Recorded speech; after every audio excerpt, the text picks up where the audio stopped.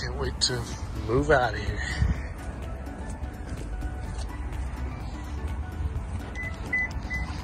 We need to clean this girl off. The rain's been doing most of the work. Doesn't look too bad. Mostly gotta clean out the crap from last trip.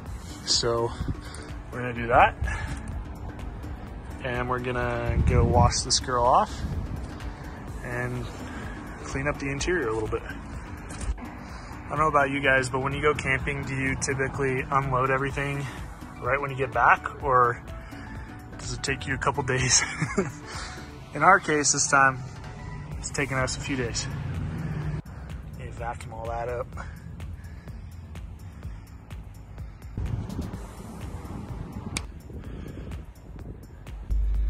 All right, we are back. So I wanted to make a little bit of a vlog style video just because I haven't really done a ton in the past. Let's open this guy up too. What a mess. That's really the worst, the downside of living in a duplex that I'm in right now. It's just like, I don't have a garage or anything for my camping gear. So I gotta lug it through the apartment. It's just not fun. I haven't really done a ton of vlog style videos, so I'm excited to kind of do that. I just want to clean up the Highlander a little today, put it through a wash and vacuum the interior. Then I wanted to do a little walk around with some updates on the build. So if you guys haven't checked out my part 1 Highlander build video yet, freaking idiots trying to hit me, make sure you do so. I'll link that here in the video or below in the comments.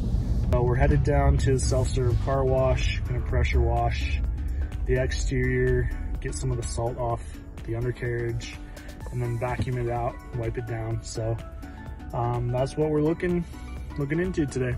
All right, it looks like there's a lineup. So we're sitting here waiting for our turn. But I did want to touch on my last video that I uploaded. It was a little controversial to most. The video was like Highlander versus 4Runner. And I just want to be clear, like the Highlander and the 4Runner both have their places. I'm not saying the Highlander is going to do everything better than the 4Runner.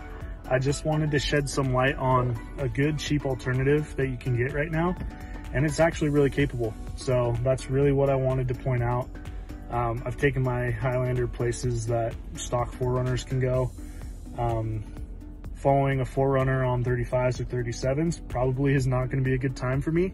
So that's really the difference here. I don't do a ton of rock crawling and stuff anymore. It's just overlanding, getting out to remote areas. I want to be comfortable on the road as well as off-road. And I have a third row, and I got this rig for way cheap. Got her sprayed down, interior somewhat vacuumed and wiped down. So, and I didn't film any of it because it's freaking busy. Everyone's being angsty over here. It's a lot cleaner than it was, that's for sure. And I realize the exterior is gonna get dirty again tomorrow because I'm going out with my buddy to do some testing, we'll say. What are you honking at over there? But yeah, so now we're just gonna go find a spot to park. I'll do a little walk around of the mods that I've added, and who knows? This is a vlog, so who knows what could happen.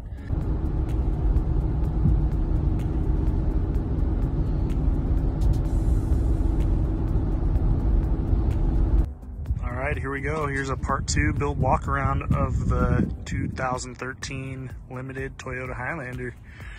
So a little bit different from last time, nothing too crazy. I did add some ditch lights here. So those are just some cheapo Amazon pod lights that are also, they're white light as well as amber. They have strobe functions as well. So those are mounted on some 2nd gen Toyota Tacoma brackets that fit pretty much perfect. On the front here you can see a plasti dipped grille and headlight or fog light shrouds. I just have the stock tow hook screwed in with a D-ring and some spacers in there so it's not rattling. So that's nice. It's actually functional too. I wouldn't want to pull too much with it as far as like recoveries, but that's that. Wheels and tires are the same. I got the Trail Climbers, what are these, 265 17 or 70 17s. So, and then the wheels are the Vision Manix, I think is what they're called, with the faux bead lock. So not a true bead lock, but it gives it that look. And then I'm also running 1.5-inch wheel spacers on top of the offset of my wheels, which I can't remember. I'll post that up here in the video. So a little bit more poke than usual. Originally, when I first installed the tires, they were flush, and so I wanted a little more poke, so I installed the spacers. They're hub centric, and I have the some hub centric rings that fit from the OEM hub style to these wheels. So it's a true hub centric setup. The pearl color is actually shining really well in this lighting. It's making it look almost tan, which is kind of cool. Have some USA stickers there just for fun. As far as my suspension, I'm running a cheapo eBay spacer on it right now. Nets me about 1.5 inches of lift. And then I also installed these cheapo spring helpers. So they are doing their job. Nothing crazy about them. Gives it a little more rigidity back there when I'm loading it up, and it helps with the rooftop tent as well. I have a Kurt hitch, so that helps with towing. I didn't have the tow package on this when I bought it, so I would have liked the OEM hitch because it sits up a little higher, but this was part of a gift that I got, so it works great. Then I have the ARB Esperance tent. This tent is actually really sweet. I'm not gonna open it up right now for you. But my wife and I just got back from a trip in it. It's our first time sleeping in it. And compared to other rooftop tents, I really love it. You know, the features of the hard shell are nice for setting it up. You know, ease of usability there. Also, I felt like with wind noise and stuff, it was a little better because it has a hard side, so you can point that towards the wind, so you're limiting noise there. Only complaint with it would probably be the pad, the mattress that comes with it. It's not that it's too thin, I think it was just pretty stiff for my liking. So we're gonna probably add a 3-inch mattress topper on top of it. But other than that, I loved it. We set up a little movie night in there and it was awesome. So that's pretty much it for the exterior. Let's check out the interior.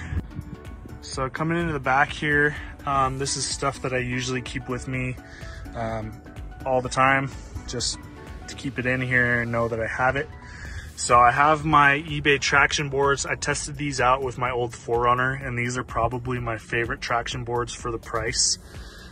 There's definitely better options out there, but in my mind, these for the price point are pretty great, and they're, in my opinion, disposable. So as soon as you ruin them, you buy a new set. I actually haven't even used this set yet, but on my 4Runner, I beat the crap out of them. They never broke. They definitely got scuffed up, and some of the teeth were, you know, rubbed down, but as far as cracking goes, like, these are very flexible, and they're probably the best, in my opinion, for the budget options. I also have my Bunker Industry recovery kit, so straps, soft shackles, D-rings, stuff like that in there. My Noco jump starter battery pack, which I also just used as a battery pack for running the lights on my tent and stuff. Typical tool bag here, socket set, you know, just random things you need, zip ties, tools, wet wipes. You never know when you're going to need those in the desert. Cleaning off your greasy hands or whatever. And then a little collapsible shovel. So this is stuff I pretty much keep in there full time, just to know that I have it. Going into the interior, up here, there's really nothing special. The main thing are these molly panels that I created. So these are 3D printed molly panels that I actually have sold to a few of the group members. They're just plastic with Velcro straps and some paracord. So on this side, I'm running a tourniquet. I really believe in preparedness as far as, you know, being safe and having med kits and stuff. So that's part of it when you're wheeling or out shooting. Tourniquet is a must. So I just keep that up there. It's easy and accessible. And then on the other side, I think in the door panel here, I just have a trauma kit. So it's just a little compact trauma kit. This is more for not necessarily bumps and bruises, more for cuts and gunshot wounds, things like that. You'd probably, if there's a vehicle accident, you'd probably come across needing this more than a bumps and bruises type kit. So I have this ready to go in case I come across an accident or something. Plus, I'm always out shooting and stuff, so you never know. You just want to be safe when you're out having fun. So that's, like I said, got the tourniquet up here, some patches, things like that. Really, nothing back here. I do potentially want to set up some molly seat panels, especially on the back of these. I want to be able to mount those to the backs of these, especially when I'm running the rooftop tent, because I don't really have a good spot to mount. So I either want it internally, which would probably be ideal, or I want to figure out building some of the exterior molly panels that hook into the rack and put the traction boards there. Right now I'm just running stock rack. I did have a Rhino rack platform on top of the stock rack, but I had to take that off for the tent. So I am looking at options on building my own full roof rack and making it easy so I can interchange the rooftop tent and have attachments on the side and stuff. Some of the future upgrades that I'm doing to it, I want to get a little better suspension setup. So instead of just running a spacer setup on stock coils, I want to do a coilover setup or some kind of heavy duty strut setup. So looking into that, I want to get a little more height out of it, but I don't need a ton.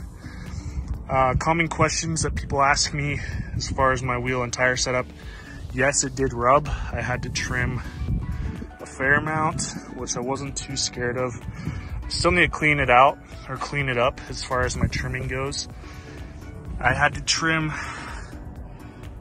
a majority of this front piece here, as you can see there, just for the turning radius. And what I'm gonna do is put a piece of fabric or vinyl that's riveted in. So it's out of the way, but it's keeping this protected. And then back here, same kind of thing. I had to cut some of the pinch weld in the plastic. It doesn't rub too bad anymore, only maybe at full articulation, and that's just because I haven't trimmed more plastic away than I needed to, but overall it's pretty good. You definitely won't have to do trimming if you don't have the offset like I do. But I like the function of the offset as well as the looks, so it's a sacrifice that I was willing to make. And like I said, I come from a 4Runner platform where that thing was fully built on 35s and long travel, so I wanted this to look cool too, instead of just a grandma car. And I think the stance really makes a huge difference there. So, and then what else? Light bars mounted, I went over that in the last video. People asked me how I mounted it. It's really easy. I use the stock or the brackets that came with the light bar.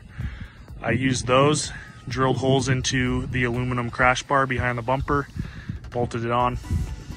You could use self tappers or whatever you want to do, but it's really not that hard. Just got to wire it up. Fog lights, I want to put some light pods in, so they're more off-road style. Looking into making brackets for that as well. I have LED bulbs in my headlights. I think that's pretty much it for the build. There's Becca and Delta in my mess of gear that I need to put away.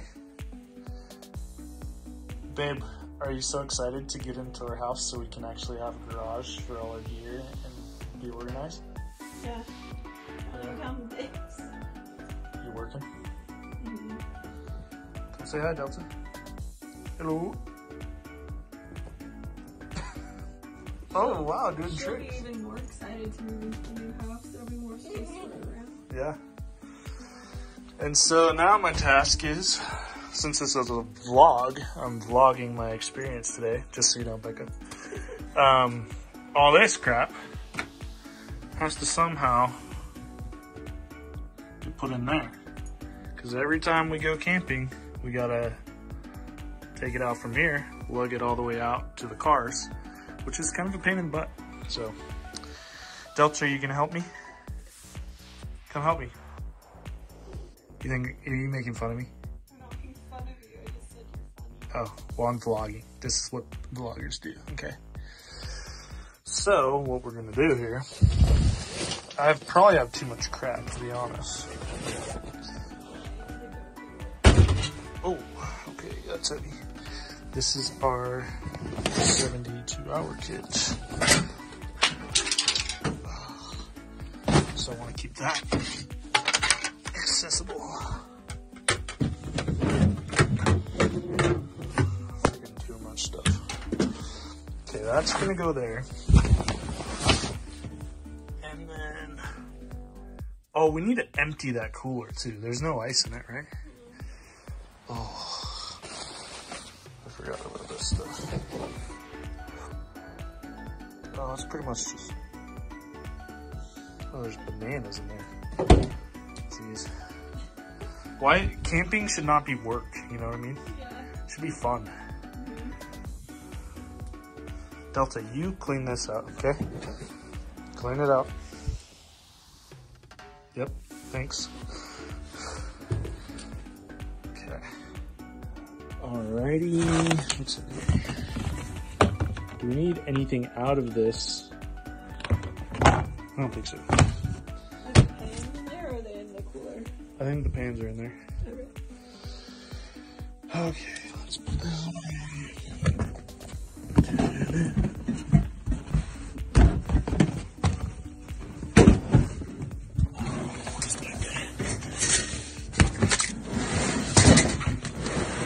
Okay, step one, down. If you guys want any 3D printed stuff, I'm selling Molly panels. Hit me up.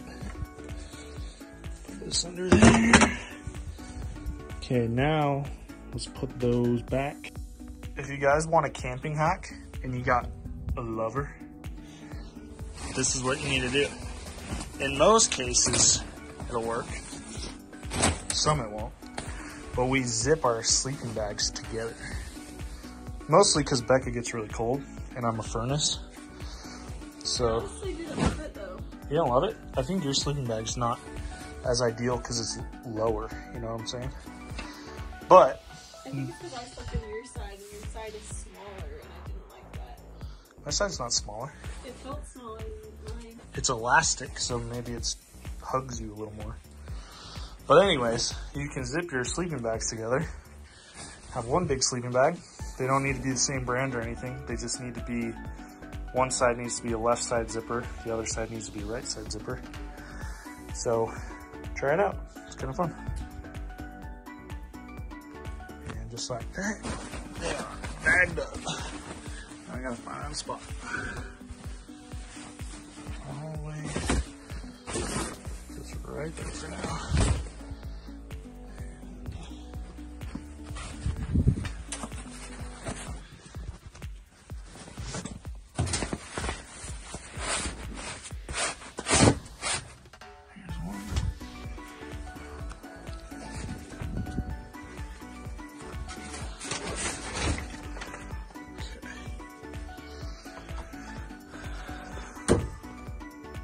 Good enough. Now, got some work to finish. Welcome to the office. I got a little bit of work to finish for my day job, and then I'm gonna start editing videos and stuff.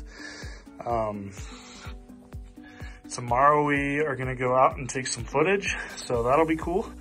I think our plan is to probably go out somewhere similar to where we were camping. My buddy has a 4th gen 4Runner, the V8.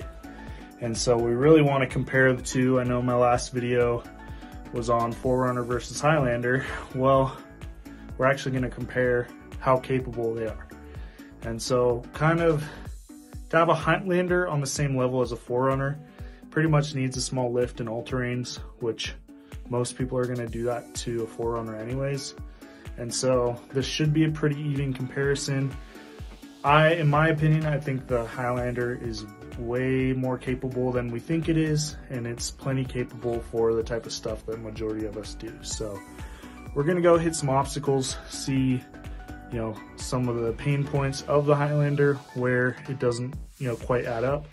Same thing with the 4Runner, and just kind of compare the two and see what happens. So I'm gonna plan for that, and then I'll post a video.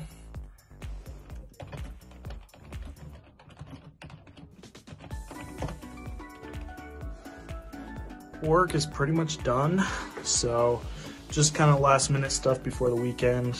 I do sales for online marketing for auto repair shops, so a lot of stuff trickles in, but looks like everything's pretty much squared away, and my meetings are scheduled for next week that need to be. So pretty much the rest of the day, unless anything comes through, I'm gonna start working on my videos. I really want to create some more content so I can post regularly. So I'm just trying to build up those. And then, yeah, I'm going to plan some of tomorrow's trip as well. Going out with my buddy Cameron, like I said before. So I'm going to plan out a route and maybe put together some kind of script slash bullet points on what I want to speak about. And then we'll go from there. So just wanted to give you guys kind of a behind the scenes of the YouTube channel. I know in the past I've been kind of slacking on it, and so I really have set goals for this new year to not only make money with my YouTube channel so I can be supported in that and, you know, create more content, more quality for that. I just really enjoy it too. So I have goals to really up the production quality, update, you know, the consistency with it. Plus, being in marketing, I have a little better understanding of how to market. So I'm going to start implementing some of that and doing some SEO for my videos. But yeah, I think that's pretty much it for today's video. I appreciate you guys stopping in on a day in the life of Ty. So hopefully you liked it, and if I get good feedback, I'll start doing some more of these. So I think it would be kind of fun to go through different stores like Bass Pro Shops, Walmart, things like that, and put together videos on stuff I buy for camping trips, things like that. So I just like the vlog style videos, and I think it would be kind of cool to tap into more of that. I also have plans, you know, for flipping motorcycles and vehicles when I'm in the new place, and so I'm gonna provide more content for that as well. So anyways, long story short, I appreciate you guys. I recently have been way more motivated to, you know, provide content for you guys based off of the feedback I've been receiving. So I really appreciate it. Views have gone up, subscriptions have gone up, so just keep it up, and we'll see you in the next one.